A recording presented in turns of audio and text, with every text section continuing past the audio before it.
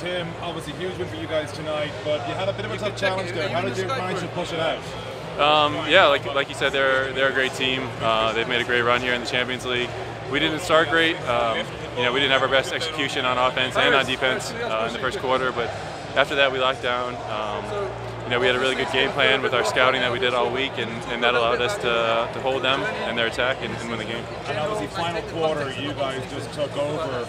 After that sort of rally that Antwerp had, how did you manage to get that energy back up? Well, we made some big shots. Obviously, Brusino and Javi both hit some difficult shots that really put us ahead.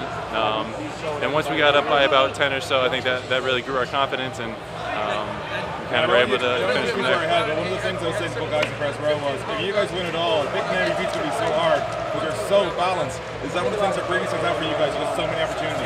Yeah, I don't know. I mean, obviously Brusino played great today. Javi was always great for us, so we'll see. I mean, we're not worried about who's going to be MVP or anything like that. We just want to come out here on Sunday and play our best game.